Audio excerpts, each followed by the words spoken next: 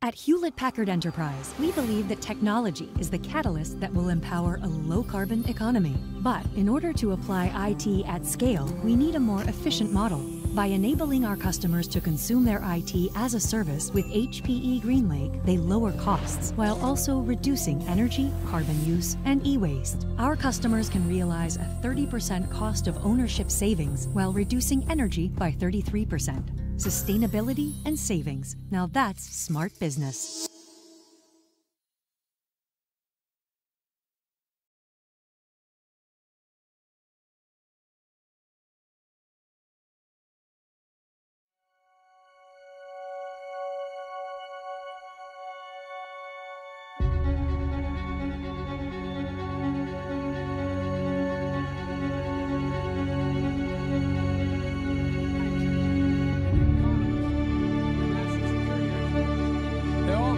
This is code red.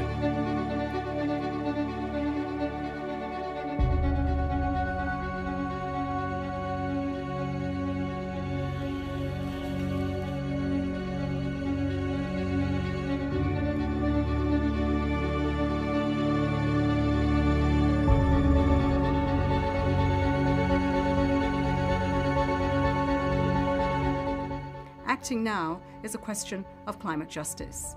And we have the solutions. If we take bold and decisive steps towards a net zero global economy by 2050, we can keep within 1.5 degrees. But even then, we still have to contend with violent climate disruption.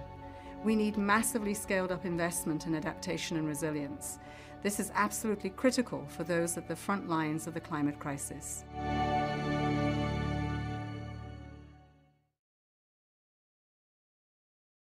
Hello and welcome to Washington Post Live. I'm Frances Stead Sellers, a senior writer here at the Washington Post.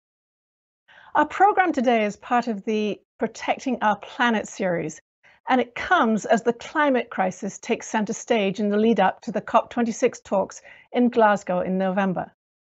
My guest today is Amina J. Mohammed. She's the Deputy Secretary-General of the United Nations. A very warm welcome to Washington Post Live. Great to be with you. I'd like to start right away with those important talks coming up in November. What's at stake? What specific actions do you hope world leaders will take? And what's the cost if those steps are not taken? There's a lot at stake. For every COP that we have, there is a breaking moment. And for Glasgow, this is about lives, it's about livelihoods. It's really about having a breakthrough on the Paris Agreement to make sure that we keep with 1.5 degrees. And so that journey to COP less than a month away, what we will be looking to see are all those ingredients to a package that are needed for us to come out to say, yes, the world is on track to meeting the Paris commitments. And they will have to do with trade, they will have to do with finance, they will have to do with NDCs at each and every country, national determined contributions that will meet the ambitions of working towards net zero. So a lot at stake, and I can't say enough, as you've seen with all the programs most recently, there really is a red alert. We picked a fight with nature, it's fighting back, and we've got to make peace, and making peace is that Paris Agreement, and the key elements to it are those that have been discussed in the General Assembly at the UN that passed last week, and those that we will see being discussed in Paris. Well, let's talk a little bit more about the finance aspect that you just mentioned. Rich countries pledged $1 billion by 2020 to help less wealthy nations reduce emissions. Many of those targets are not being met. What can the UN do, and what should be done to make sure that some of those targets are met or other ones are put in place? Well, the 100 billion every year by this time now is long overdue, and it hasn't been met. The meetings that leaders came to, convened by the Secretary-General last week, managed to get a little more on the table. The United States put $11.4 billion on the table. That's to the 100 billion. It's not the 100 billion that is going to be the investments that are needed for climate action. We are going to need trillions, but it is the handshake to say the world is going to be serious about this, and the rich world, the world that actually has had most to do with putting the burden of climate the climate crisis on the shoulders of the most vulnerable. So what the UN will continue to do is to advocate for those resources to come annually, to provide and convene the spaces for others to move and to crowd in more finance that countries can leverage. The private sector will be one sector that one will look at. But essentially, this is going to be about our rich countries stepping up and providing the finances that are needed for adaptation, that are needed to make the transitions on energy, on connectivity, on food systems.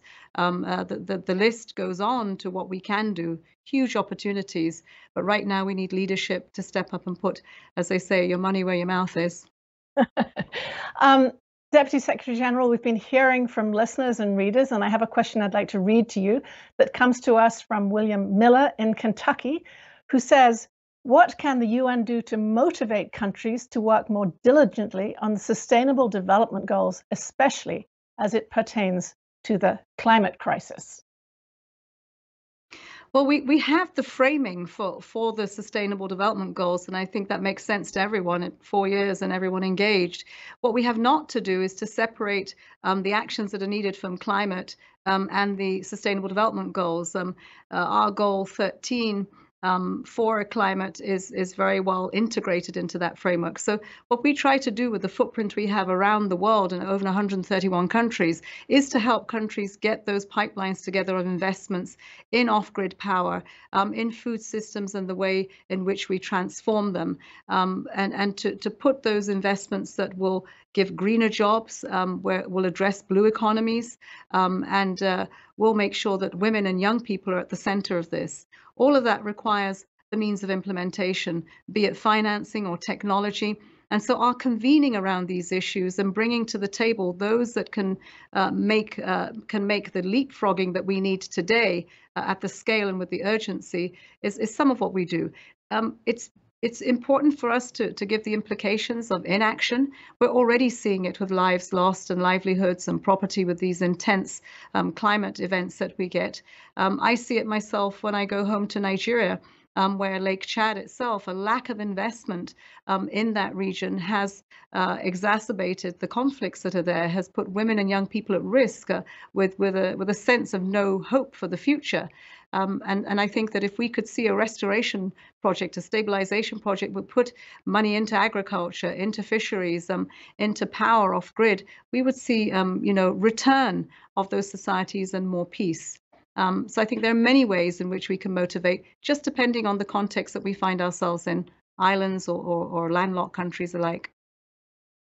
So you're speaking a lot about underrepresented voices, and of course, the pandemic delayed COP26 by a year. There have been activists calling for further postponement, arguing that the vaccine and quarantine requirements will further disadvantage countries that are underrepresented anyway. Do you think that's a real concern? And if so, what should be done about it? I know that the British government has taken some steps, but are you concerned as this meeting is pending? We must listen to all voices, and there are legitimate concerns around the restrictions because of the pandemic. And we have to remember where restrictions are in place, and we need to make sure we protect people, that we are very responsible to that.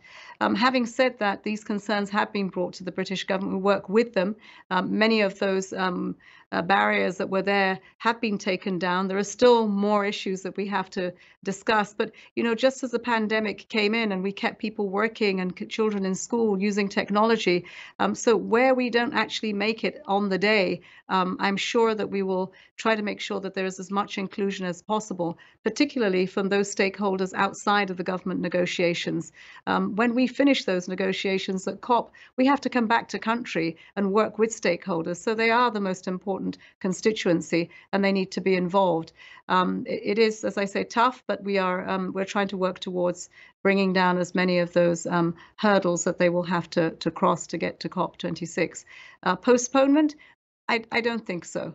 I think, the postponing such an important discussion like this, it does mean that we put more lives at risk, that we don't come to agreement, and that, we don't take seriously enough what needs to be there. I think that we will have the representation, voices will be heard, and the negotiations will be inclusive.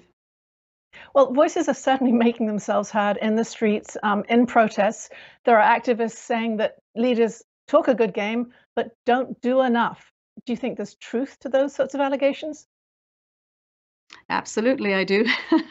I do. I think that we promised Paris 6 years ago and we haven't delivered. So, of course, leaders have been talking what they're not delivering. And we have to keep the promise of the SDGs. We have to keep the promise of Paris. And this is why COP26 in Glasgow is so important. There are many expectations on the 100 billion, on the 1.5 degrees, on the end to coal that the SG has been advocating for. And I think that the proof is going to be in the eating of the pudding, and that's going to be COP26 in Glasgow. Let's see what we have to deliver on the table. There were good signs at the General Assembly last week when we saw commitments made to end the financing of coal, when we saw more money on the table for 100 billion. Still a lot more to do, and less than 40 days to go before COP26. You've mentioned the Sustainable Development Goals, of course, the 17 of them, and I'd just like to dig a little deeper. Do you feel you're on track to meet them by 2030? Look, just before the pandemic started, we launched the decade, we were not on track. And so COVID has further exacerbated that.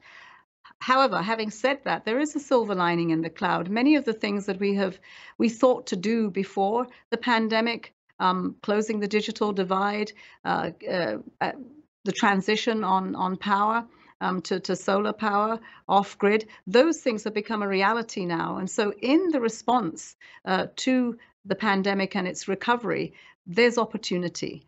But again, we have to put this back on the table of leaders, of rich countries, where resources are.